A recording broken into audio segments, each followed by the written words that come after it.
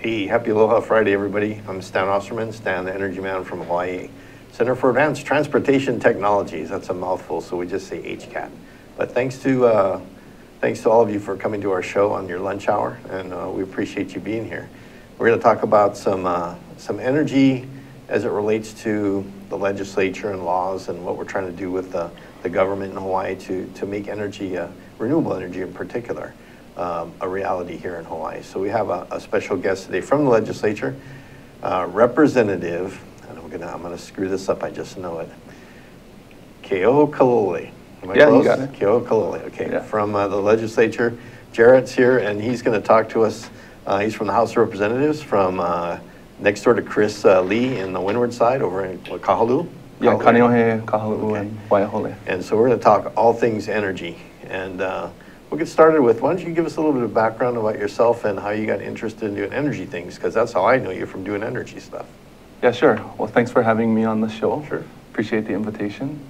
So I represent Keohaokaloe and Waiahole in the State House. I am from there, and I actually got interested in energy issues when I was in college. I went to UH Manoa from 2001 to 2006, and then thereafter, and then I went to law school. I hung around there probably 10 years. Do your parents know you were going to hang around UH that long?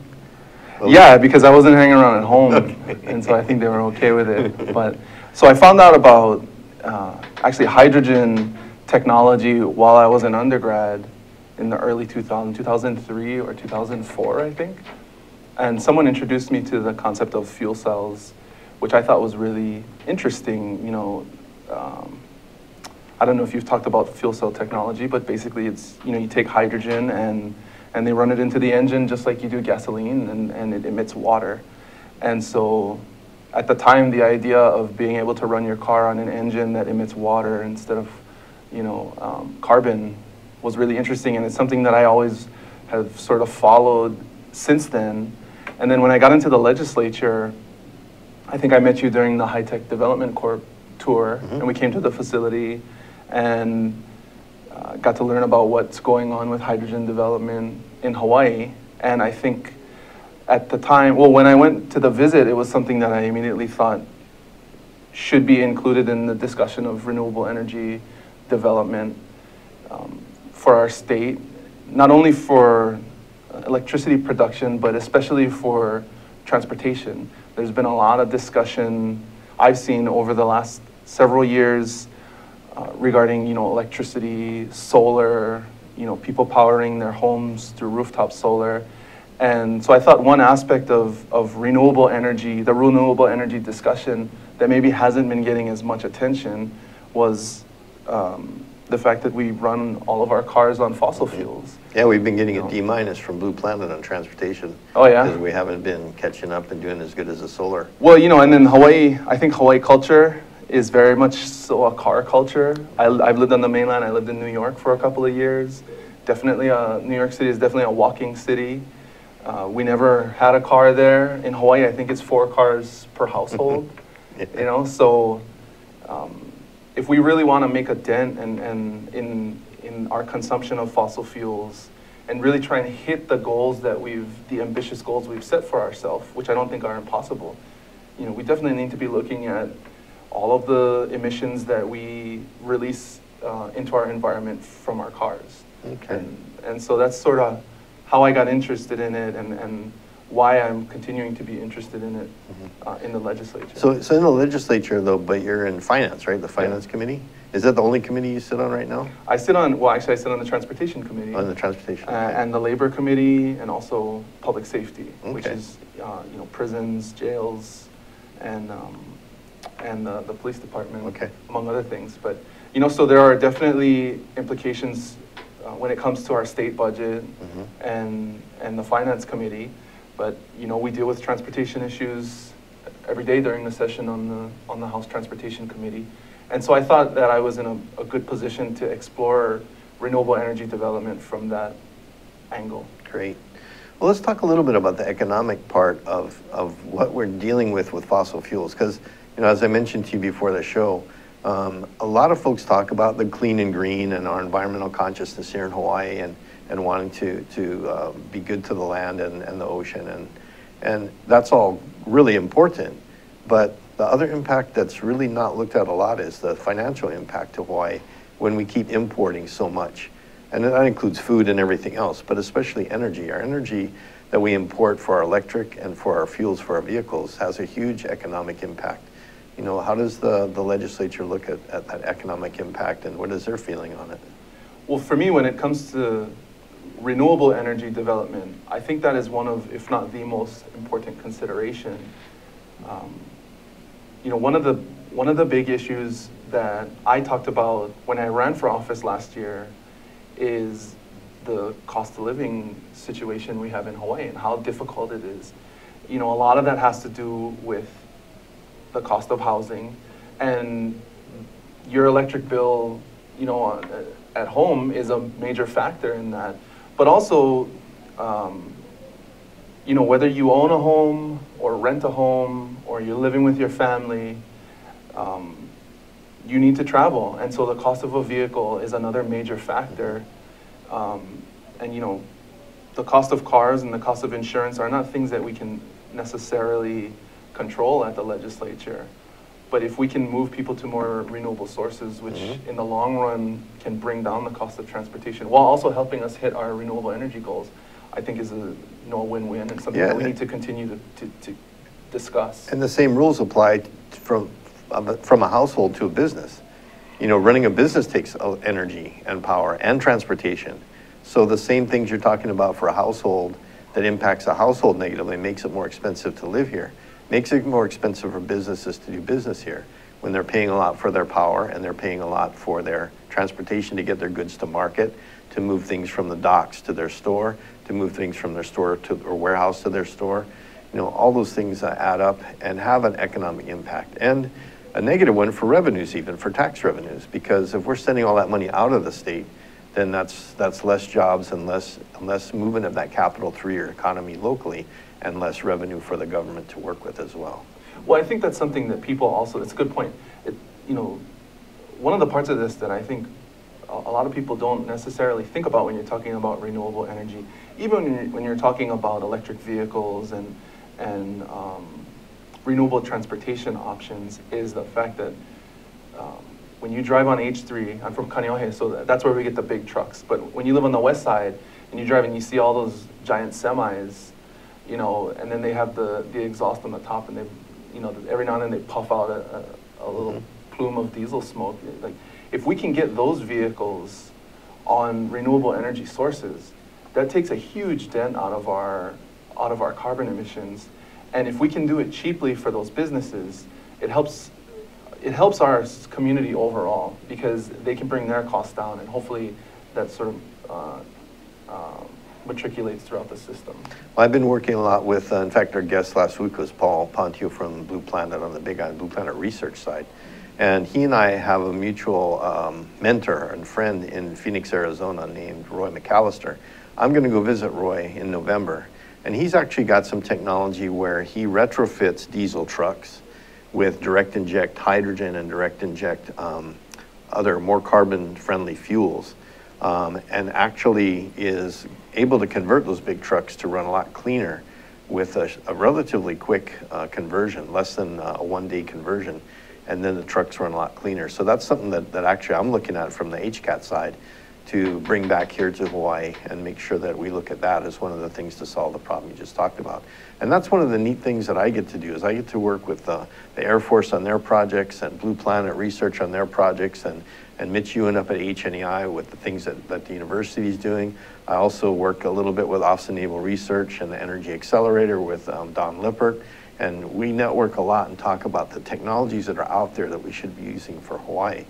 One of the things that kind of, I think, frustrates me personally a little bit, though, is, you know, we've always seen the grid as the grid and transportation as transportation. But when we started plugging in cars, that relationship got a little bit different.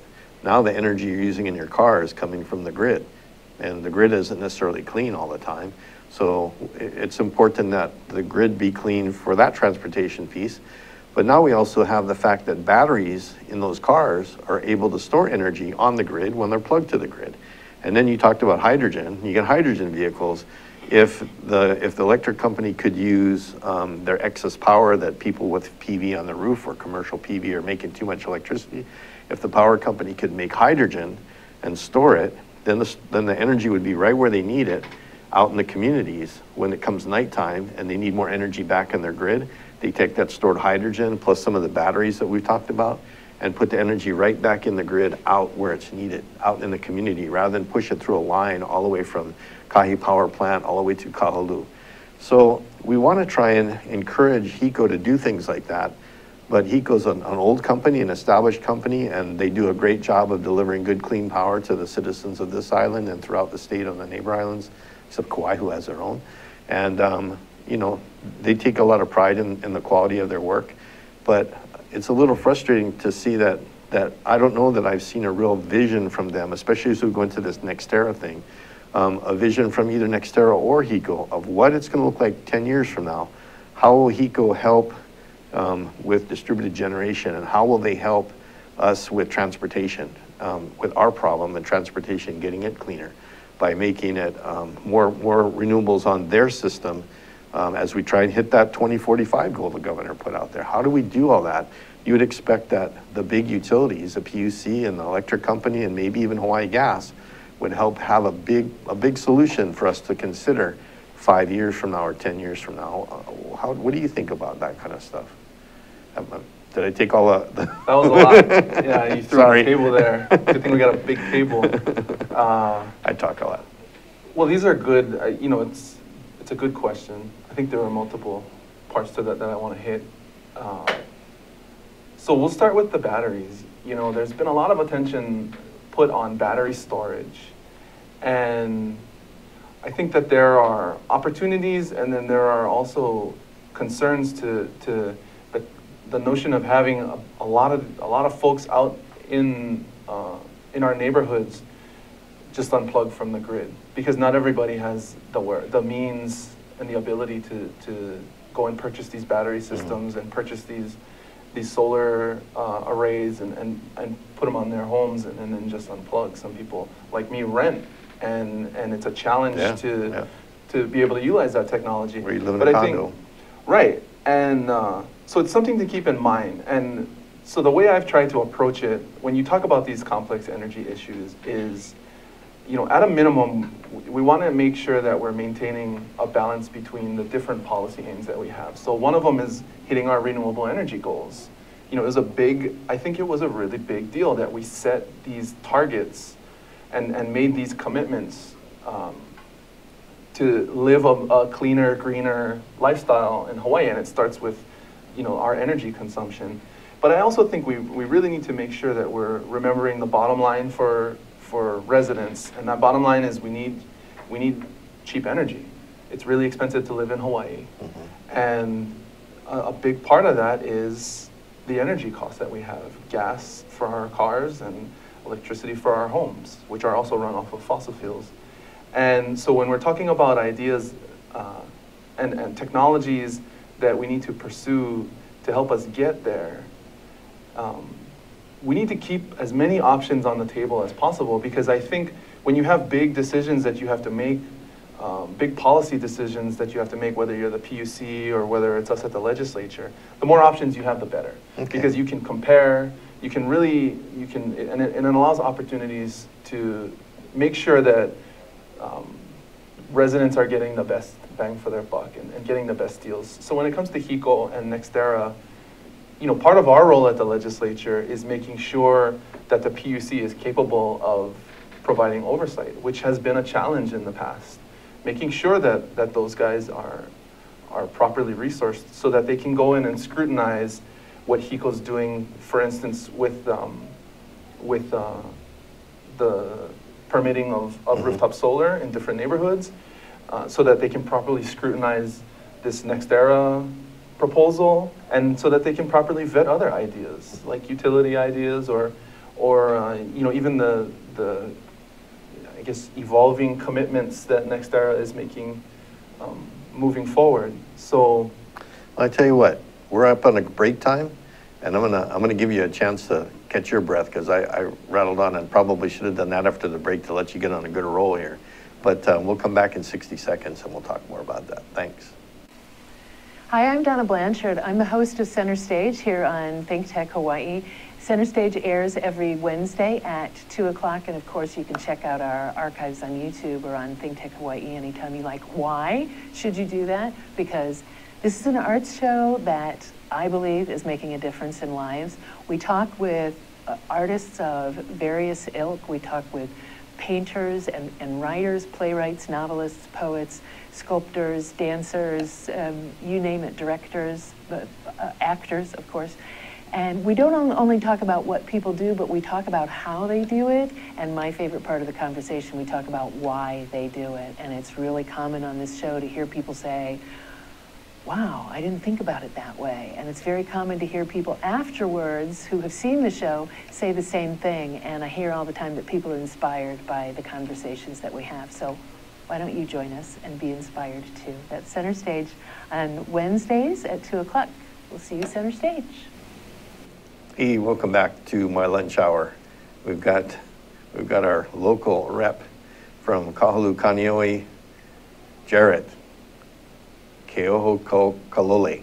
I'm getting it. I'm trying really hard. I don't know why I have such a brain cramp on it, rep, but I've been working. You can ask my office. I just practice your name like all morning long, and I don't know what it is. It's intimidating. But it took me a while. Okay, well, that's good to know. That's good to know. It took you a while.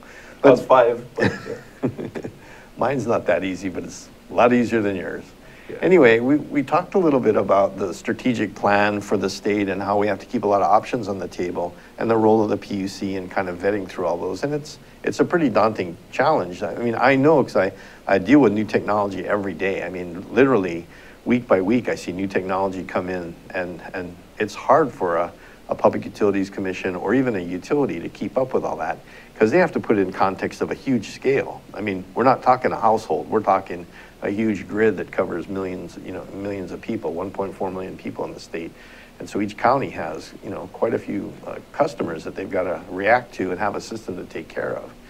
But let's get hypothetical for a second and say, what if we could divide the grid up a little bit and say we had schools out there that were shelters, that are designated shelters, because we know that Hawaii is prone to everything from tsunamis and earthquakes to hurricanes.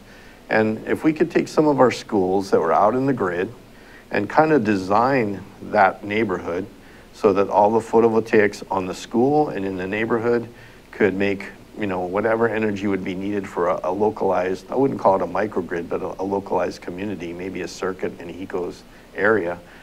But we could use any extra electricity to make some hydrogen, put it in some storage, and have a fuel cell out in there to make electricity back from the hydrogen and put it back in the grid.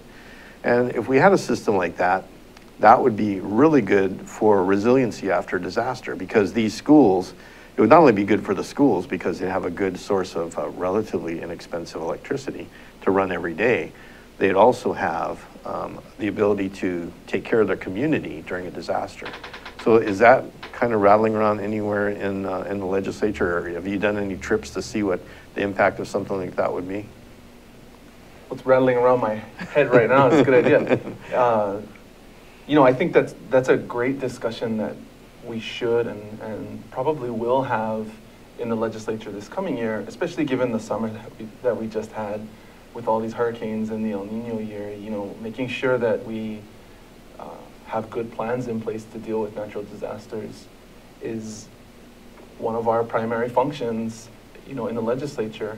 And, there are so many opportunities with the schools that I think we could take advantage of, and we need to take advantage of.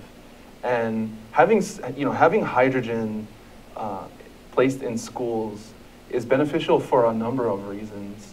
One is the second part that you talked about, which is, it's a cheap, relatively clean alternative or auxiliary power source that we can have for the schools in the schools. That's another reason why I support accelerating the process to get solar panels on the schools, because not only is it going to bring down the energy, it'll cool the classroom ahead of time. I mean, besides, right. And not only is it going to shade the roof, but it's going to bring down the energy costs, and it's efficient because you know, the schools are going to be using that power that they generate on their solar rooftops at the times when the sun is brightest and the solar panels are providing the most amount of energy. So it's really efficient. You know, when you talk about air conditions in schools, it's something like $50 million a year worth of electric costs that are going to go into that. So, you know, having rooftop solar on schools where you're consuming a lot of power at the time the solar energy is providing the most power is just a really logical thing. Yeah, it makes sense. And so the same thing with providing secondary or even primary power sources to the evacuation centers, which for the most part are schools. So on the finance committee, we've been doing site visits around the state to see, you know, where the needs are and what our priorities are going to be for the budget the next year. And, you know, we were just talking, one of the trips we made last week was to Maui, and we drove out to Hana and visited the school. You know, it's 2 hours out to Hana High School, and they support the community all the way along the coast, not only the 2 hours to Hana, but all the way around to Kaupo and Kipahulu.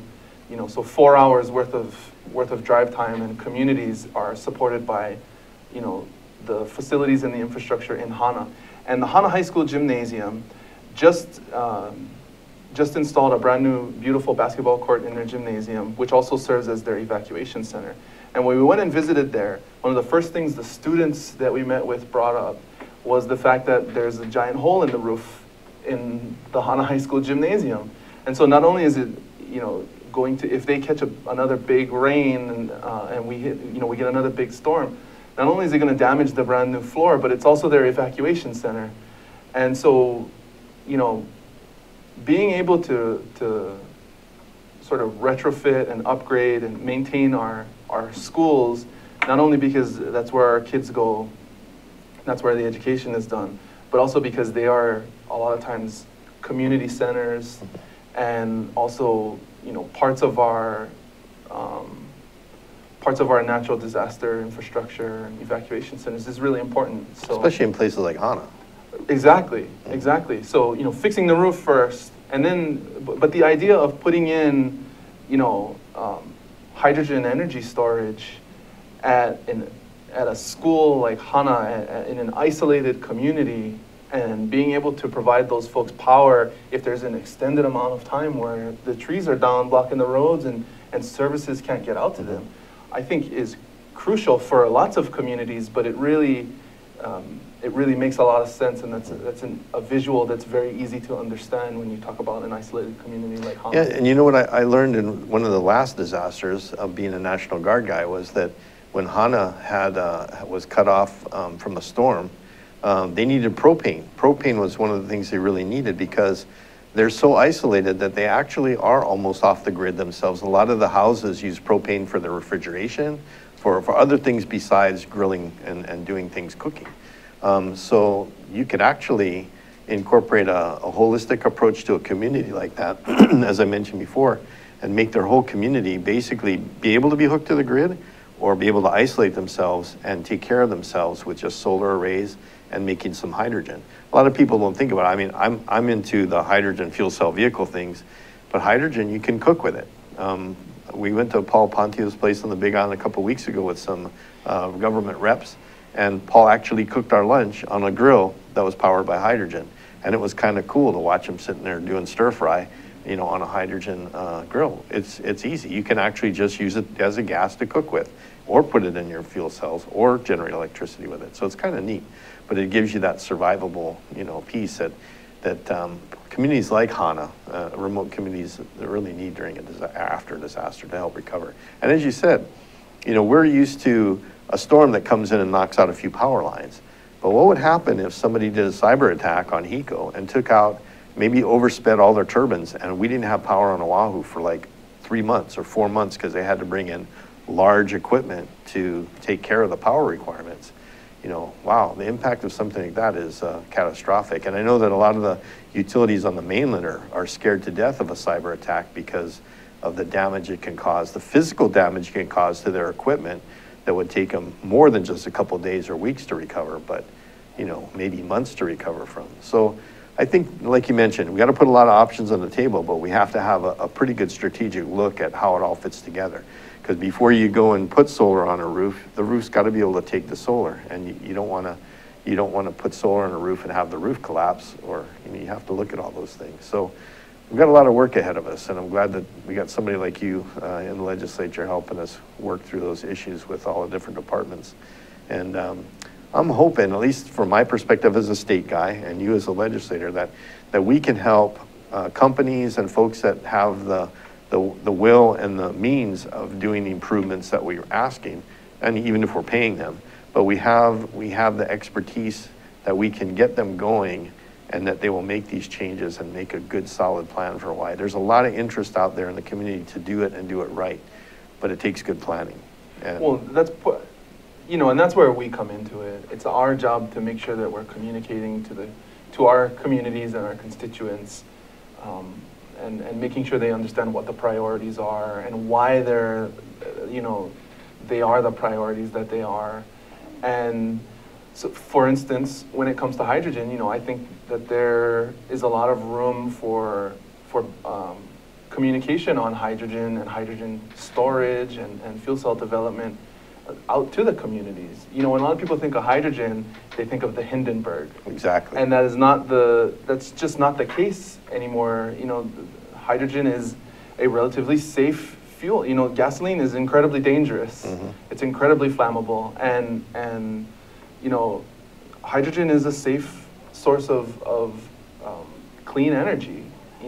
Batteries cause all sorts of environmental impacts in their production. And so this is just one of the cleaner sources of renewable energy technology that we want to put on the table and continue to make sure is being a part of the discussion. That's part of the reason why, I've come on the show, I've talked about hydrogen, and that's one of the big reasons why we did the bill, in the last legislative session, designating you as the state hydrogen implementation Thank you, coordinator. by the way. Yeah, you're welcome. And it's because we want to keep the discussion going and make sure people understand that, when we're talking about energy independence or self-sufficiency, or just making sure we have good disaster planning and good access to secondary sources of energy, that hydrogen is one of the options that we should have on the table. And whether it's the best option or whether it should be included in an array of different energy generation sources are discussions that we need to have. I'm not necessarily advocating for one over the other or any of the others. It's just we have lots of options, and I think we're in a really exciting time when it comes to renewable energy generation. We talked about earlier,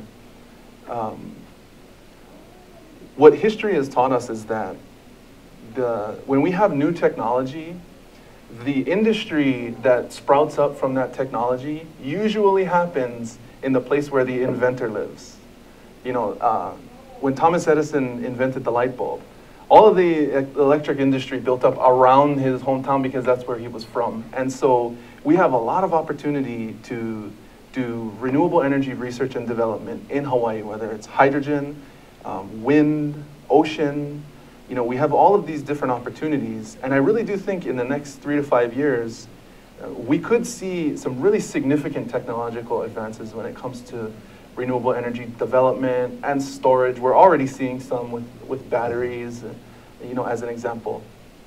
But we need to keep our eyes open. And, like you said before, we need to make sure we're keeping these issues in front of us so that we're able to adapt if good technology comes online. But we're also able to foster, that ecosystem of renewable and green energy development. That's a good point. We're going to take a quick break, and we're going to talk about how the rep and I are going to help foster that forward movement in renewable energy.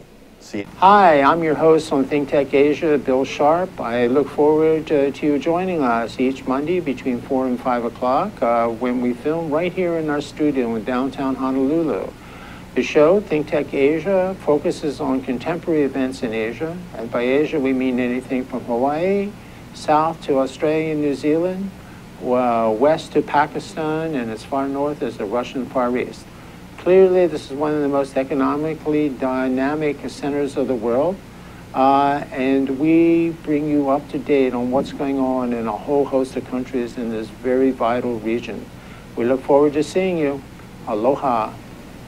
Well, welcome back to My Aloha Friday and My Lunch Hour. Stan the Energy Man. We're glad to be here with Rep. Keohaokaloe.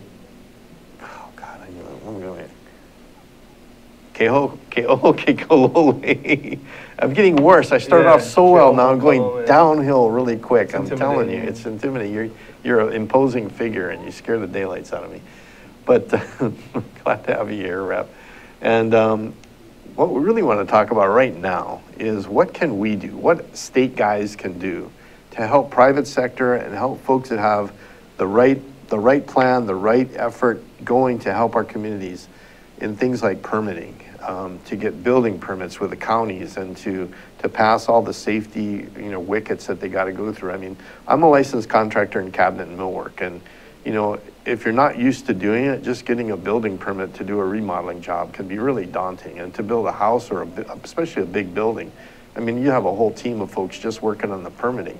How do we deal with things like that within our own system, within our state system, to maybe help streamline some of the new technologies we want to bring on board? What are the things that guys like I can do to maybe educate people, or what's the best way for me to educate the folks that issue permits and stuff to help them understand that this isn't the Hindenburg and it isn't H-bombs, this is hydrogen and this is what it's all about? Do I need to write a book or something, or what do I do, Don? Maybe you should write a book. This is one, I think, of the really good, effective techniques to doing it. It really does just take general education. I think our communities need to be better informed that these types of options and opportunities exist.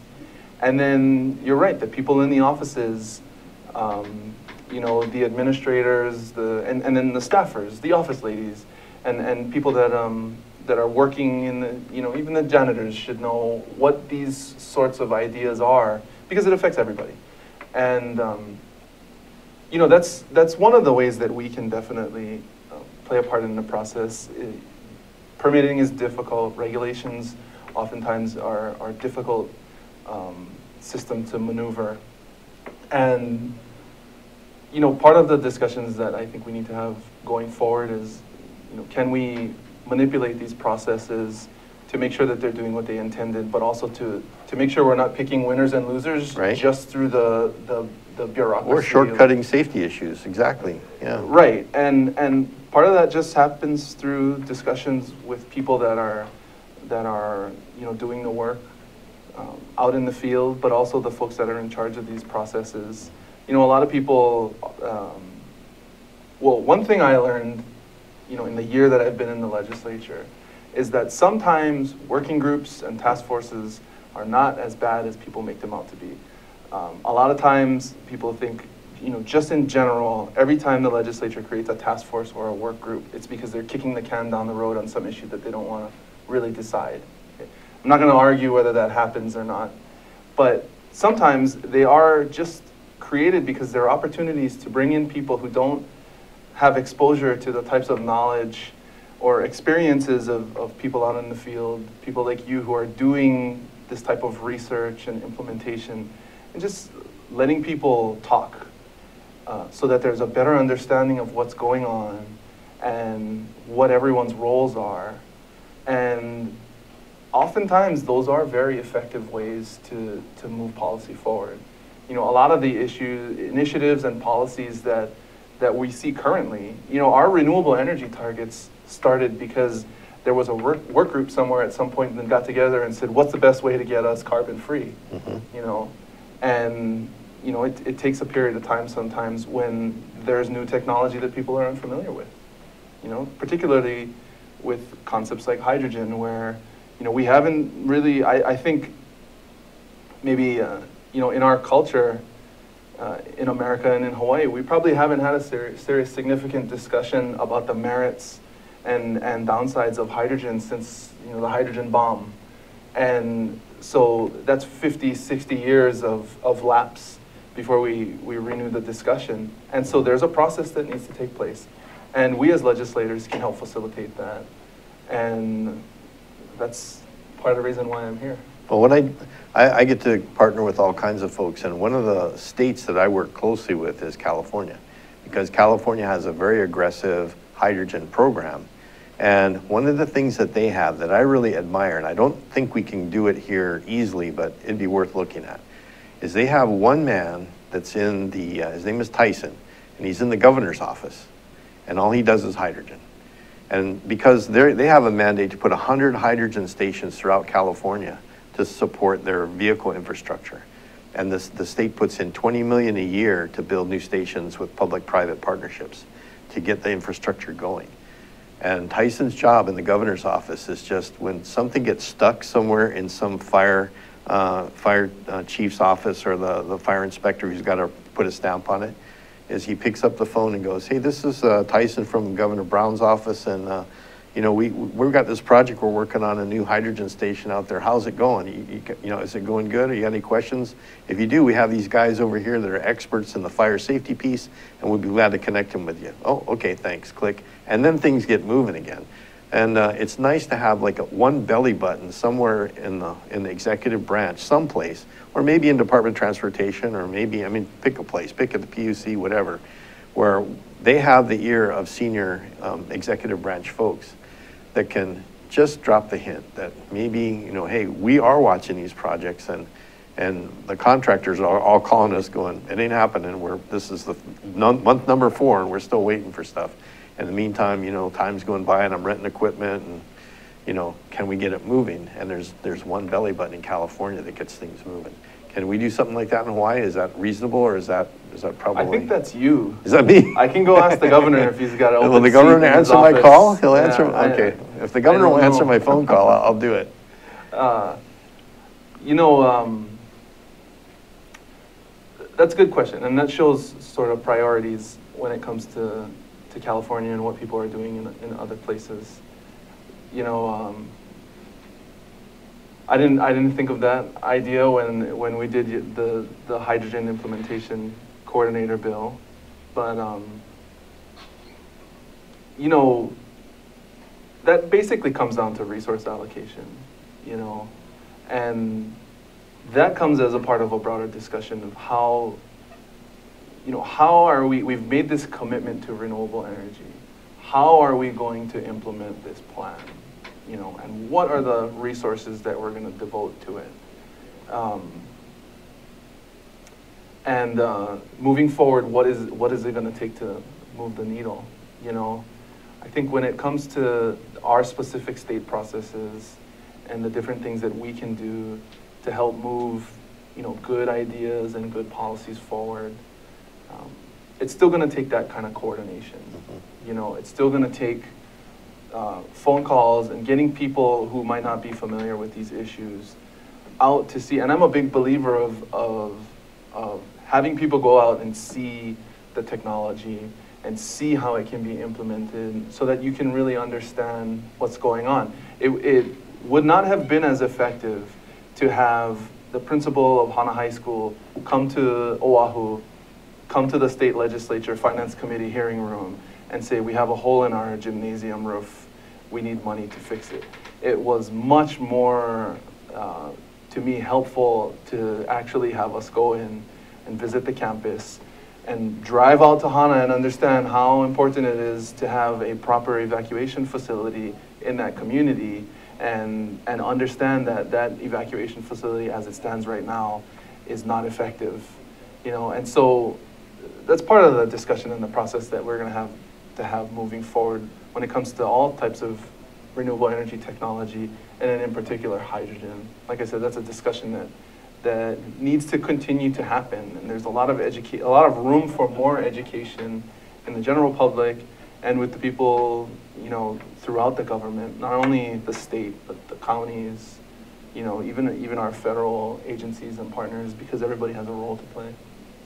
Well, we've got a lot going on in the state right now, I know, and I'm I wish I could talk more about it, but we have some great conversations ongoing with the State Department of Transportation, with the Foreign Trade Zone, you know, with a lot of folks that are interested in hydrogen and interested in storing renewable energy so that they can actually survive on their own if they have to, and be more resilient after disasters and things. there's a lot of work to be done. And, you know, I'd like to say thanks to you and folks like Chris Lee and Senator Gabbard. And I know that Senator Inouye now, who took Senator Gabbard's place on the Energy Committee, is going to be super supportive too of the things that are moving forward with Mark Glick's office and my office to try and make renewable energy and transportation, clean transportation, a reality. But we really appreciate the efforts that you make. And you and Chris Lee in particular impressed me with some, you know, you're young folks with a lot of energy, not an old fart like me with the kind of low energy and low T and everything else that, you know, keep trying really hard to make things happen. But you guys have the energy and the drive to make it work. And I admire you, and I appreciate your help in the legislature getting things done. And, you know, we'll try and do our part to educate and inform and keep doing things to move the technology along and make it more available in our schools and in our community colleges and throughout our community. And we just appreciate all the help that you give us along the way. Well, thank you. That means a lot. I really appreciate that. I'm sincere. And, you know, again, our 45 minutes is just blasted by like crazy. And you know how fast it goes because you've been in this seat before. But you know what it means, right? I'm going to have you back again sometime to talk more about this stuff because we still have more to talk about. Yeah, you wanted to talk about next door. We didn't get to it. Oh, yeah, well, okay. Well, we'll let that take a pass for now. I'll let Chris do it. Okay, when okay. he comes to visit you. You telling me he'd come on next time? I'll go and ask for you. Okay. Yeah. Thanks, Rep. I appreciate it. Yeah. And thanks for joining us today for Stan the Energy Man and Rep Keohakalole. How's that? Did I do it right that time? Oh, it was perfect. Okay. Thanks for being here. We'll see you next week, Friday. Aloha.